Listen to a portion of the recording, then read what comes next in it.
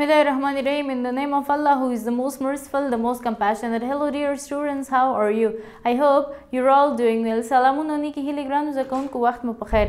هیله مند یم چې تاسو ټول به روغ جوړ اوسئ. ګرانو زده کوونکو زموږ د نن ورځې لوست چې دا هغه اووم فصل ده. البته نن موږ خپل اووم فصل پیلو.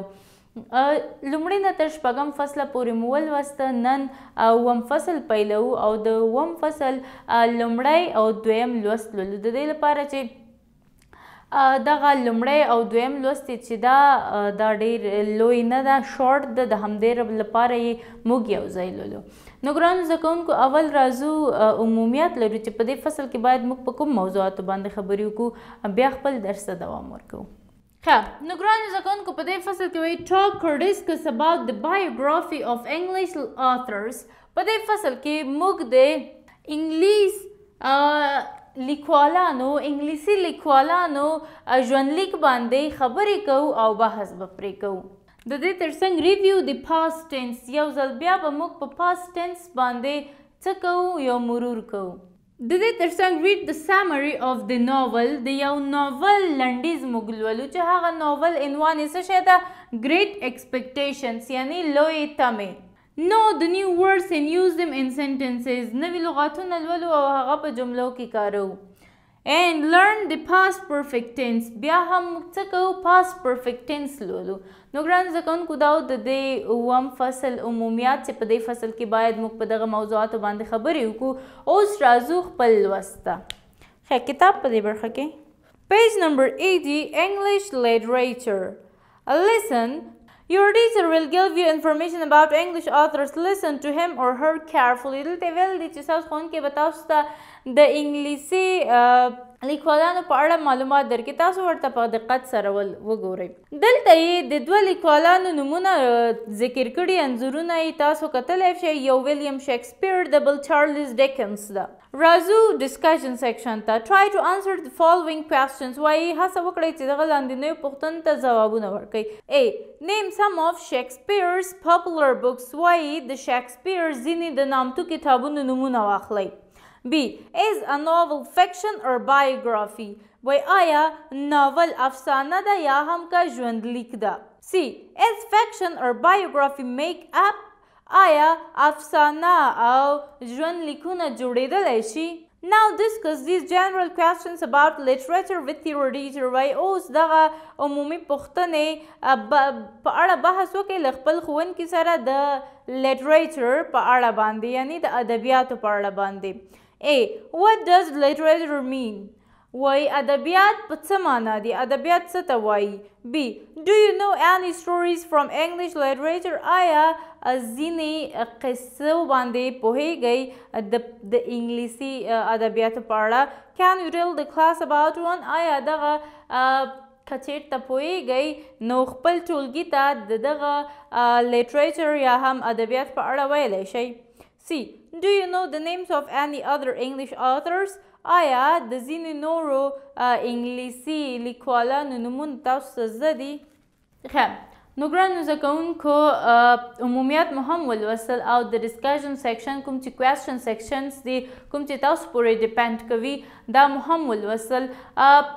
موږ وویل چې عمومیات څه شی دي. د دې ترڅنګ د دغه فصل عمومي عنوان څه شی ده؟ انګلیش لیټریچر ده، د انګلیسي ادبیات دي.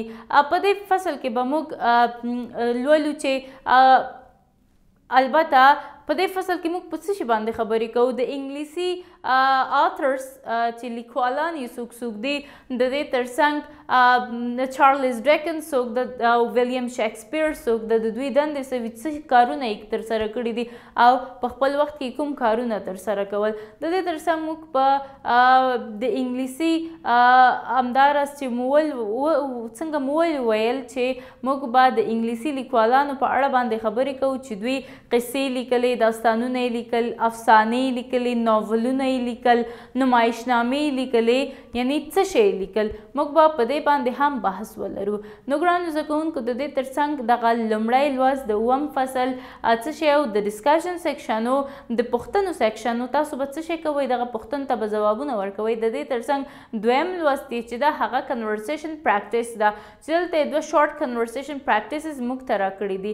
نو راځو کتاب ته او دغه کنورسیشن لولو. پیج نمبر 81 conversation practice.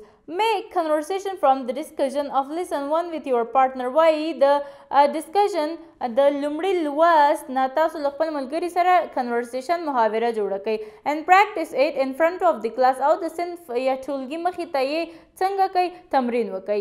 2. Practice the conversation in the A columns below. دغه A columns کې چې کوم conversation دی لاندې دغه تمرین وکړئ.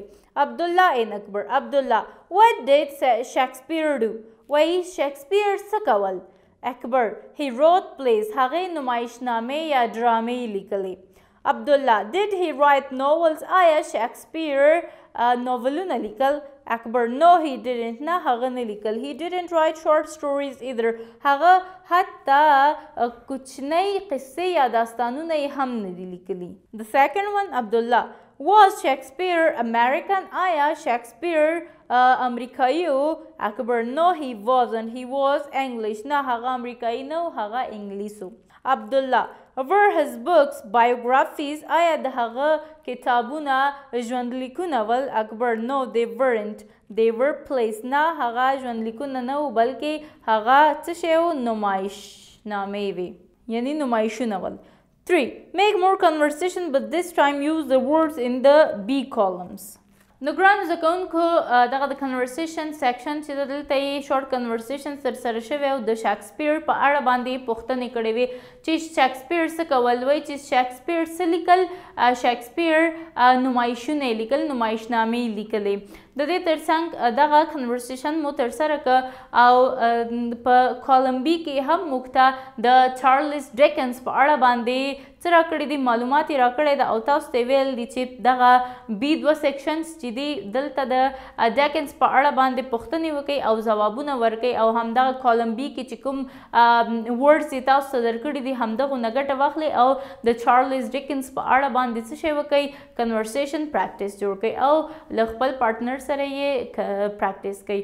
خیر نو ګرانو زده کوونکو دا د اووم فصل لومړی او دویم لوست چې اووم لوست که بیا هم په دې برخه کې پوښتنه لرله کولی شئ له موږ څخه یې په کمنټونو کې وپوښتئ. تر بیا ښې چارې ولرئ.